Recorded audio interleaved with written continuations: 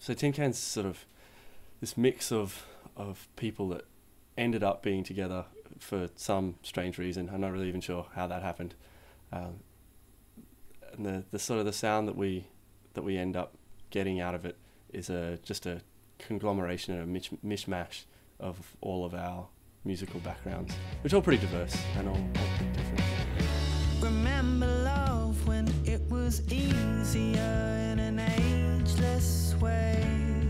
We were young and traveled to places in our minds, and so we would stay outside until we were made examples of, and on and on and on we go, and on and on and on we go again. Chase the Sun, Hold the Night was really us trying to encapsulate that feeling of wanting to have that endless party. And look upon the patterns of streets we could have made our home.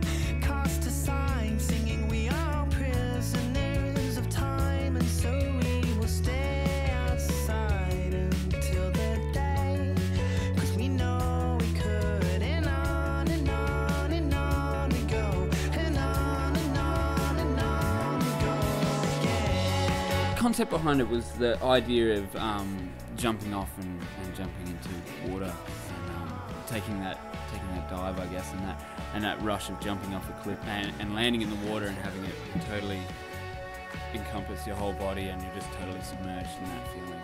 Looking into the album, it's just a nice representation of who we are as people, I think.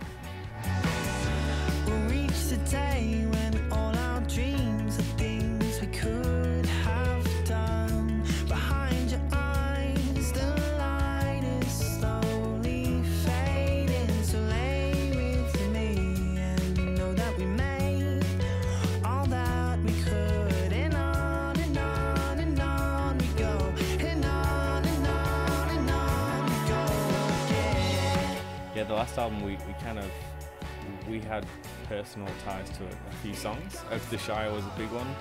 It was one that we jammed for quite a while, you know, and it ended up being one that people really liked.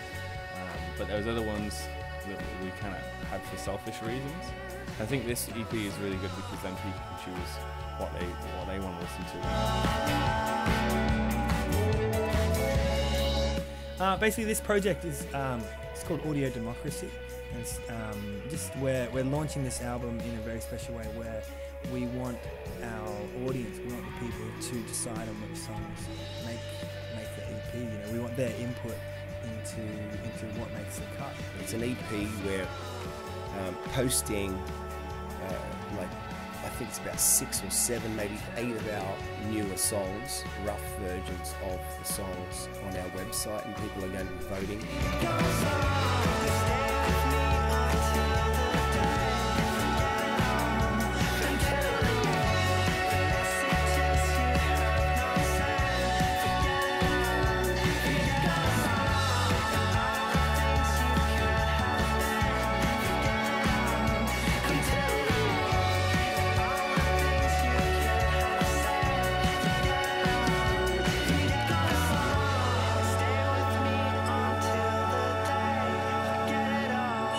You know, every band goes through this process of writing a heap of songs and then whittling that list down to 3, 4, 5 or 6 or 12 best ones, and we just want to get our audience involved in it. You know, we want to put all our songs out there because frankly I don't really know which ones are good or which ones are bad.